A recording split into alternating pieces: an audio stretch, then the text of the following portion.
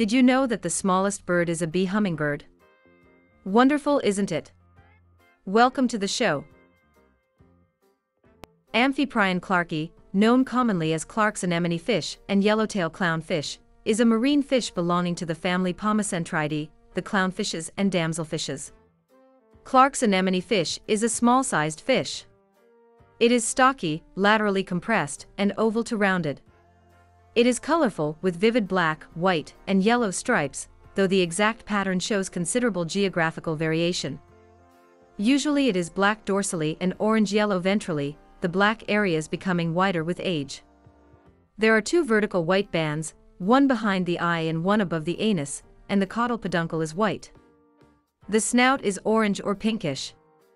The dorsal and caudal fins are orange-yellow, and the caudal fin is generally lighter in tone than the rest of the body, sometimes becoming whitish.